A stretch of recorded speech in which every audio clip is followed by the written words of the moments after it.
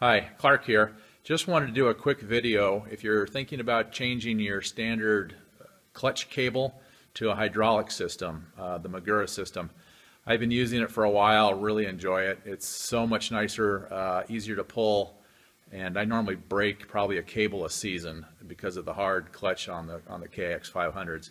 So I just want to show you a little installation trick if you've got things apart, because this thing is kind of fragile by nature.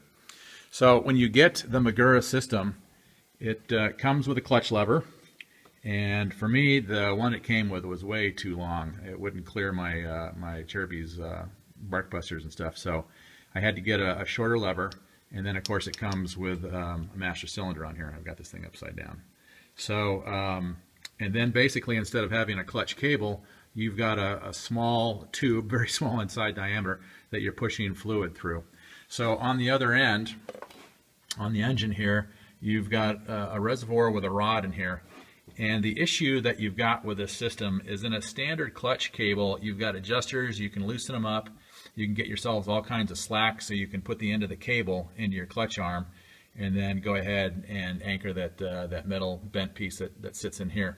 On this system, you've basically got a limited amount of pull, and it's all sealed up with the hydraulic fluid, so there's no way to make this rod longer than it is.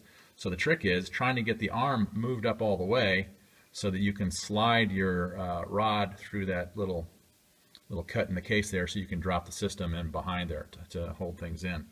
So since I'm doing a tear down right now, I came up with this thought that since if I leave the pressure plate nice and loose here, that allows me then to move this by hand. Okay, so what I did is I took the actuation arm out, you turn it around over here, lift it out, put your cable in, get it all set up, drop it in, move it around, and then I can just push this in and put it in place. Since I'm doing this by myself, I can't show you with two hands.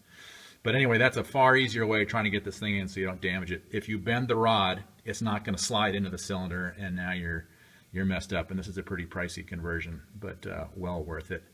And for those of you wondering what this yellow wire is, I just put a lighting coil in here, so no worries there.